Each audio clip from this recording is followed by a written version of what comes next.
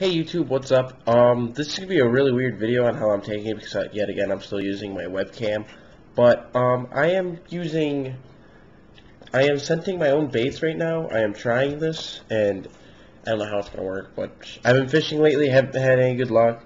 But I got some of these weird worms I got from Tackle Junkie in here, getting scented. I have Senkos in here that green with red flake. Hold on, I got the package right here. It is black and red watermelon, and then I just have some of these regular speedtail worms. What I did to do my caffeine scent, as you see, is I got a bowl here. It's just full of coffee and coffee grounds-ish. I just took the part of my coffee, well, of my dad's coffee maker, this part right here, and I just used his old coffee grounds instead of wasting, you know, because it still has coffee and whatnot in there, so you can just use that. But yeah, so far I've had them in here for about a half hour. Wow, it smells like coffee. Sorry if I sound a little plugged up though. I am just now trying to get over a head cold that I've had for about 4 days now. But anyways, yeah, I'm just sitting here scenting my own baits. I'm going to let this probably sit a good 2 days in this bowl. I'm going to let all these sit 2 days, and then I'm going to put them all back in the original package with a little bit of coffee grounds in here to make my own caffeine scent on my baits.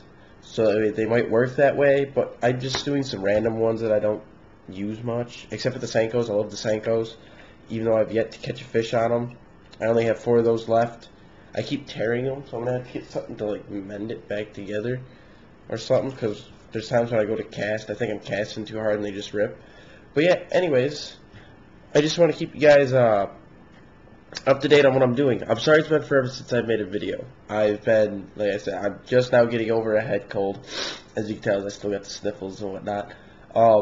I also went up to Northern Michigan, my girlfriend's college. She's up there.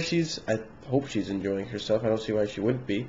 But yeah, she's off to college now, so now it's pretty much me trying to find spots where I can go around and fish pretty much by myself. But I also have a buddy who fishes with me, and he's like the main guy that fishes with me. So yeah, it's pretty cool. We'll be going hopefully I'm hoping tomorrow after I clean my room and whatnot, because I found out this new place I want to try. It's got pike and all that in there, but I really want to try these. So I might take these, I might not. I just might keep these in here fermenting for a while. Well, not fermenting, but scenting. And I got one that keeps floating. I don't like it floating. Get down to the bottom. All the other baits sank except for this one. But these are pretty cool. These are good for like drop shot or whatever you want to call them. You sit there and float.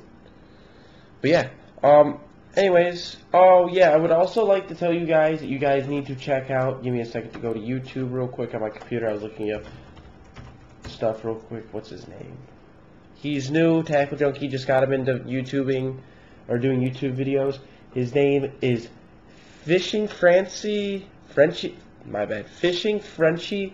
33. He just came out with, I think it was either today or yesterday, he just came out with, no, 7 hours ago, he just made his first YouTube video. So I'm going to leave his channel link in the description of this video. So you guys go check him out. He's new. Just tell him that I sent you guys. I'm just doing this because I want to help out people who are new to YouTube. I'm up to 145 YouTube subscribers. I don't know how. One of my videos is almost 6,000 views. It's at the half point of 6,000 views. I remember being back in the day when I only had like 4 views on a video, and that was it. But thanks to you guys on everything. Thanks to Tackle Junkie 81 for all the baits he sent out. I really don't know what happened to Philly Bassin, but I'm still grateful from him for sending me out the reel that he sent me. I know it's been a while, but I still love the fact that I can go out and use this stuff, and I am still really thankful and always going to be grateful for what they have done for me. Everybody that helped pitch in, thank you very much. There was Extreme Bass Fisherman, I believe his name was. Yes. He helped. He sent out some stuff. I thank him a lot. I still text him here and there. He's a really cool guy. I lost his number.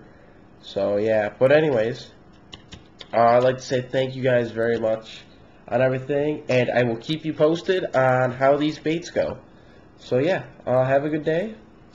Hopefully I get over this head cold, and thank you very much, and please like, comment, and subscribe.